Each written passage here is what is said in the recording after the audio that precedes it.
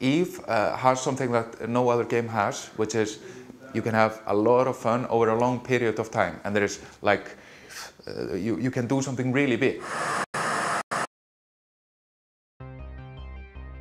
Fellow followers of EVE Online, a part of the EVE monument is a time capsule.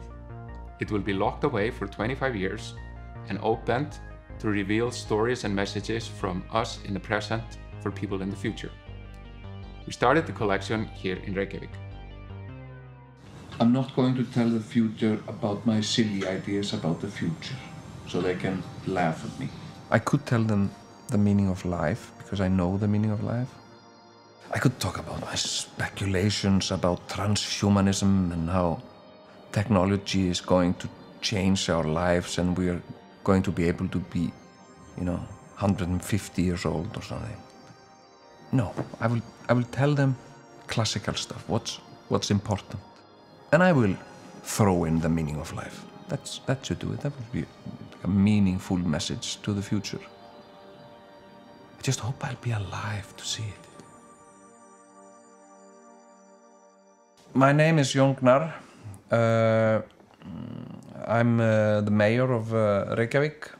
The year is 2014. So I guess we have to wait another 25 years to know the meaning of life and what it is to be transhuman.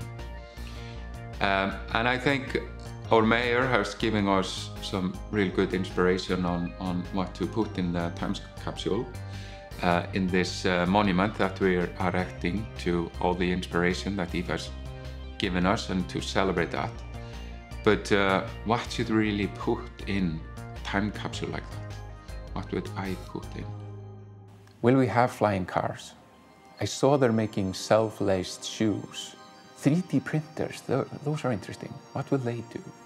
What does it mean when you can print out anything? Probably means more to own something in a virtual reality than reality, because everything can be printed out. Will Eve really outlive us all? Maybe I should just go and take like a day of my life. Maybe just sort of take like something very mundane. Maybe the most mundane things are the most interesting when we go into the future.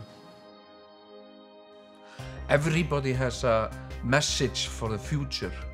And now this is your chance to give the future your message. What do you want the future to think of you in the future? Go ahead.